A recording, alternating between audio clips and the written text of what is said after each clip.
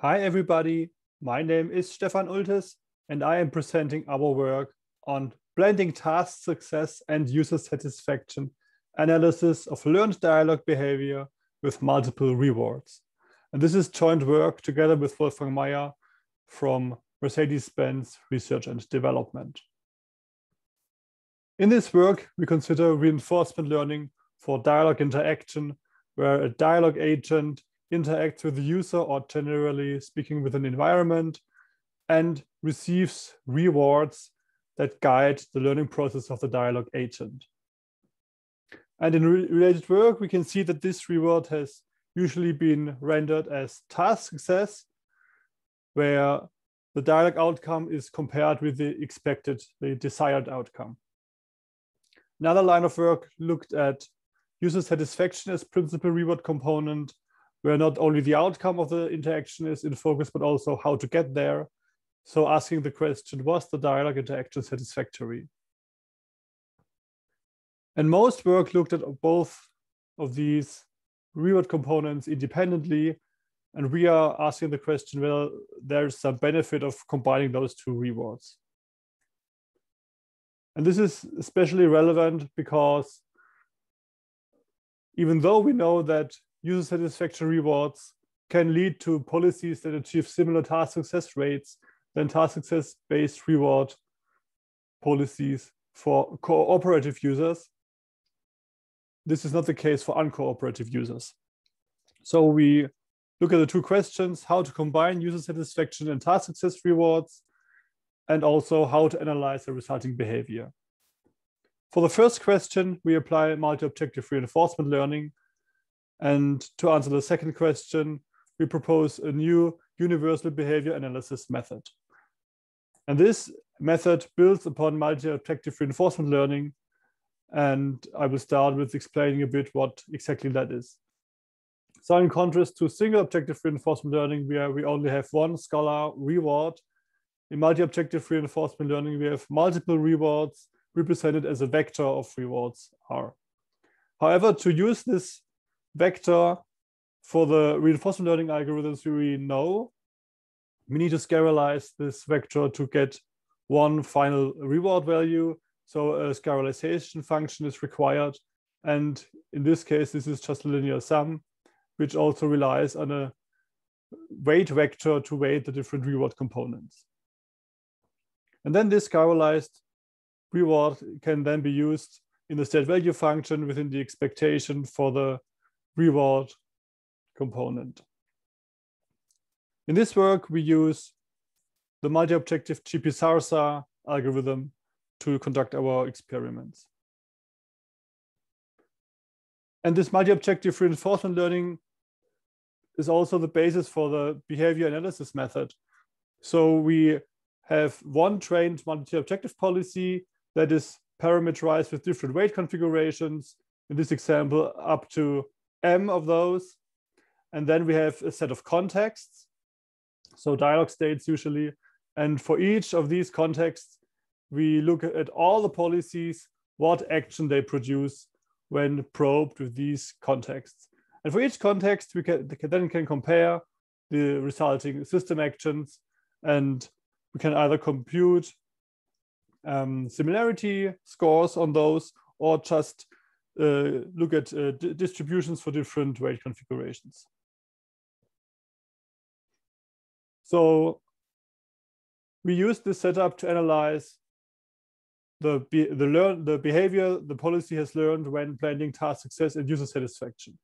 But first, have a quick look at user satisfaction, which is rendered as interaction quality. Interaction quality is a more objective way of looking at user satisfaction. More details are in the paper. It builds upon a modular system architecture, as you can see here, where the policy is then the part that is learned through reinforcement learning. And the interaction quality considers information from the system response and the user input, which are combined in an exchange. So at each time step t, you get one exchange. And out of all of these exchanges, parameters are derived on the exchange level, but also considering temporal information on the window level and on the dialogue level, starting from the beginning of the dialogue up to the current time step t. And these parameters are then used to build a classification model to estimate the interaction quality. And the interaction quality is modeled from 5, meaning satisfied, down to 1, meaning extremely unsatisfied. And each value represents the user satisfaction from the beginning of the dialogue up to the current turn. And this is used as supervision signal to train the classification model. And also then this is the range of the estimated interaction quality, which is then directly used to model the reward. And for the multi-objective setup, we consider 2 different scalarization functions. One is the weighted reward function, as we called it, which is very similar to the linear weighted sum. We have different components, one for task success, one for interaction quality, and they are weighted based on a weighting factor. And the task success reward component is plus 20 if the dialogue was successful and 0 otherwise, which is indicated through this 1 here. And the interaction quality based reward component is the final estimate of the interaction quality at the end of the dialogue minus 1 times 5, which basically scales the reward range to the same range as the success range is in, so from 0 to 20. And this is aligned with related work, so those numbers have been taken to be compliant with related work. And finally, there's a turn penalty added. So the longer the dialogue, the lower the reward. Then we also propose another reward scalarization function, which we call gated reward, RG, that basically has the same weighted situation here with a task success and interaction quality reward components. But in addition to that, there's also this gating. So only if this dialogue was successful, both task success and interaction quality are considered to contribute to the reward. And we applied this in a learning setup with simulated interaction in the CAM restaurants domain using the PyDial dialogue system toolkit. We had 3,000 training dialogues and 200 testing dialogues for 5 different random seeds. So in total, there are 1,000 testing dialogues, and the results are shown here. On the left side, you see the task success rate. On the right side, you see the average interaction quality. So the average of all interaction quality values estimated at the end of the dialogue. And the blue bars indicate success rates. The green bars indicate interaction quality. And here we have different weight configurations. We only show the success weight, but the interaction quality weight is then 1 minus success weight. So on the left side with 0 success weight, we have only satisfaction component be relevant in the reward function. And on the right side, we only have the success component be relevant in the reward function. And we can see that with increasing weight on success, we also get an increase in the task success rates we can achieve through our learning setup. And similarly, with increasing satisfaction, we also see an increase in the average interaction quality. Notably, the gated scalarized function achieves throughout all weight configurations a higher interaction quality, average interaction quality, which is mostly attributed to the fact that only the successful dialogues are considered with positive rewards. Then we were also interested in what the policies have actually learned. So what are the system action distributions for these different weight configurations? And this is shown here. We see the same weight configurations at the bottom, satisfaction only on the left, success only on the right. And the yellow here at the bottom of all those bars indicate inform action. So the number of inform system actions for the set of probing dialog states is more or less equal throughout all weight configurations, so it's not a lot of difference. However, there's a huge difference in confirm and request action, and we can observe 4 times the number of confirm actions looking only at satisfaction compared to the number of confirm actions when looking at the success only weight configuration. And since we are since we are using a multi-objective reinforcement learning setup, we can be sure that the only difference between this policy that we look at here and this policy is indeed the weight configuration. And there are no other effects like training data or whatever, because it's the same policy, just different parameterization through the multi-objective reinforcement learning setup. And because of that, we can also do all these intermediate analysis and see that this does actually a smooth transition between satisfaction only and success only the action distributions. Then we also applied this behavior analysis method for selecting the optimal blend. So which weight configuration is the optimal one?